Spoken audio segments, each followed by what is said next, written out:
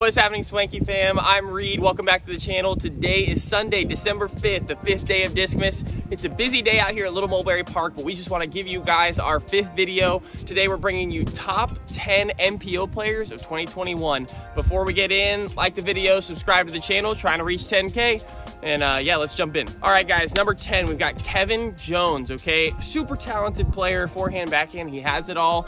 He's been in the top 5 before, probably. I mean, he's been up there competing. He's been tour champion. He's won several pro tour events, but this year just wasn't quite his year. He fell off a little bit, failed to compete in a lot of events. Like he just wasn't in the top 10 in a lot of events.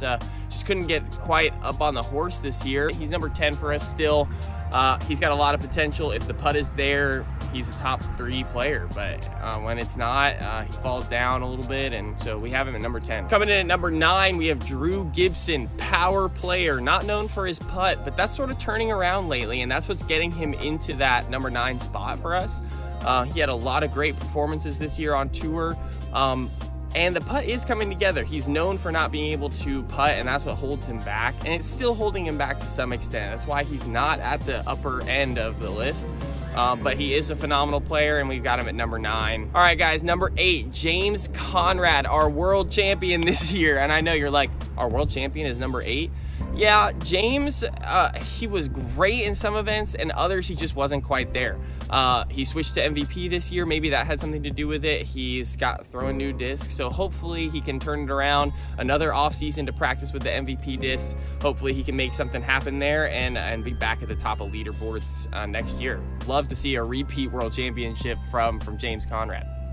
All right, number 7, we have Kyle Klein, maybe the most improved player of the year, Discmania sponsor, absolute crusher.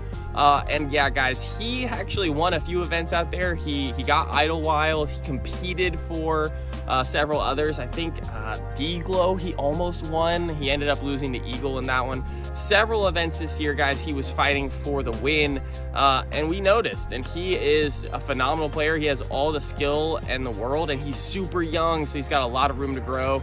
Coming in at number 7, guys. Yeah, I hope to see him improve even more next year. All right, guys, number 6. This might be my hottest take of the list. We have Calvin Heimberg at number 6.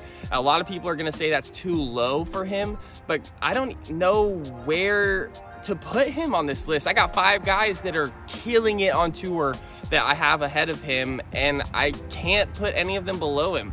Heimberg has all the tools to be the best player in the world, and we sort of thought last year we were seeing that happen. Last year, he won a bunch of events. He was performing at a high level at the end of the year, and we thought maybe this is Calvin breaking out. Unfortunately, he took a step back this year, didn't get a ton of wins on tour or any Elite Series wins at all. I don't think. I think he had a Silver Series win, and that's all. Oh, he did tie Ricky with Ledgestone. That's an unfortunate event there, but yeah, guys, Calvin's a great player. He has all the skill to be the best, but not this year. So number 6. All right, number 5, Adam Hammes. Huge wins on tour for Adam Hammes this year. I think he had a national tour and a pro tour win, and he competed at a super high level a lot, especially at the end of the year. Known for his forehand, but he definitely is also one of the best putters on tour, and he is blowing up. He's kind of like Calvin Heimberg last year, just like tearing it up at the end of the season. And we're excited to see if he can push into that top 4, that top 3 next year. Excited about Adam Hammes and what he has in store for us. All right, guys, number 4, Chris Dickerson. Okay, you know the name, Limestone Laser, super consistent player, and when he's on, I think he's almost unbeatable. Kind of like all these top players, when they're at their best, they're the best, you know. And Dickerson, Prodigy sponsored, great putter. The backhand is there, the forehand is there, and he won a lot of events this year. He played a lot more events this year, and that was key for him. I just love his game. It's so consistent. It's so surprisingly good sometimes. It doesn't look like he's putting a lot into his shot, and then it just goes forever. Underrated power thrower.